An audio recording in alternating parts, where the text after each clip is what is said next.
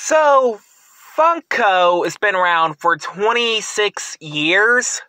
They make anything like toy lines like Transformers, My Little Pony, G.I. Joes, DC Comics, anime, movies, sometimes video games. But this one I want to talk about, and that is Shrek. Now, yes, Shrek has been around for nearly 23 years. Now, yes, the first two movies were good. The other two movies, like Shrek the Third and Forever After, was not that great. But I can tell you guys this. So, this is going to be a familiar video that y'all saw about July over a year ago when I made that Funko are releasing plushies of characters from My Hero Academia and Demon Slayer.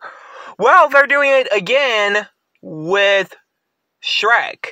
To be honest, Shrek merch are really expensive here and then, but yeah, I guess they're doing this because of the, celebration of DreamWorks and all of that, which I haven't seen those movies in years when I was a kid, but now since I'm now in my 20s, I might probably try to get a Shrek plush for a plush video sooner or later.